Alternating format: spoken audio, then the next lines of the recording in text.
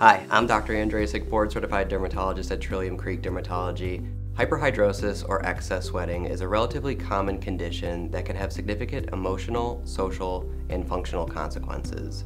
In most cases, hyperhidrosis is focal, meaning it only affects the areas where there's a high concentration of sweat glands, which includes the scalp, the face, underneath the arms, the palms of the hands, and the soles of the feet. Although in some cases, it can be generalized. Fortunately, hyperhidrosis is rarely secondary to an underlying disease, but sometimes a lab workup is necessary to rule out another medical condition.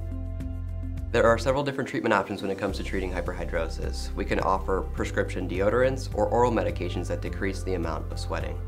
Other treatment options include neurotoxin injections like Botox, or an in-office procedure called MiraDry, which reduces the number of sweat glands in the armpits.